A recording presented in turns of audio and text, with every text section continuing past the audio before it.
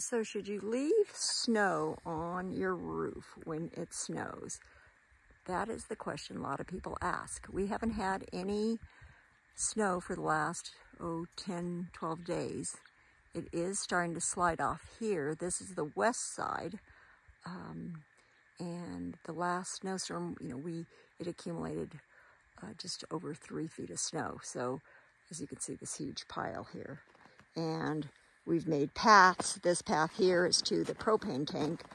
I still have to do some more shoveling here at the trampoline.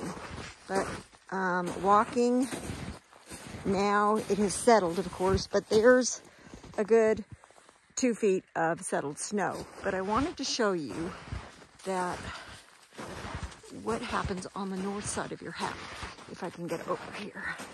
So I did shovel the majority of the north side, and you can slide off of my roof. So this is the north side. Here is the roof. Let me zoom in. You can't zoom in while I'm taking a video, but a lot of snow. I'm going back because I do not have a path placed this way, and that's a lot of work.